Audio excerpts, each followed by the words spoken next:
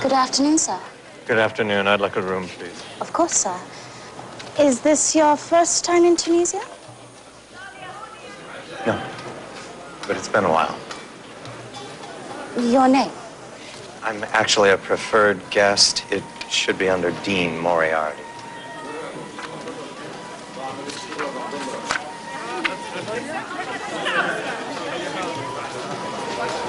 Certainly, Mr. Moriarty. May I help you with anything else? Yes. Today's date is October 24th, sir. 2005. Yes, sir. 2005. Thank you. Hi, my name is Nancy. I'm here to take Mr. Wilson home. 他是那个街做饭，问他会不会做中国菜。She asked, "Do you know how to cook Chinese food?" I love Chinese food, but I don't know how to cook it.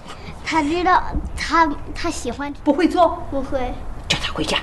She said you could go home. Okay, but there's still a service fee to pay.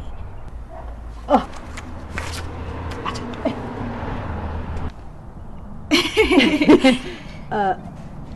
，OK。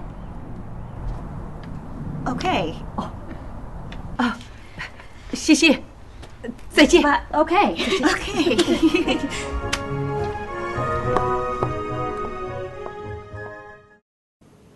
What happened next?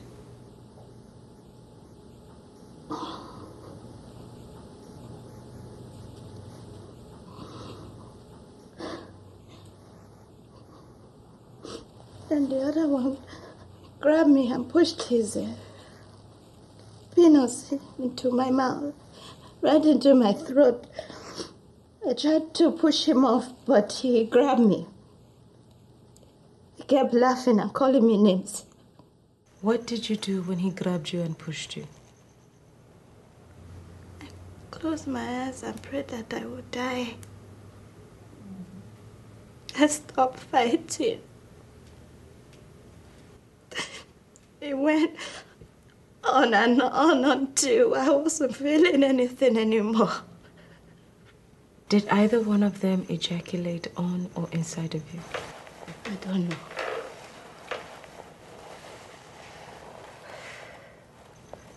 When did this happen? It's 2 days ago. So, about 17 years ago, right? Julia was raped. And I don't mean the guy was skipped out without paying, I mean raped. And while trying to bury all memory of this, she finds out she's pregnant, right?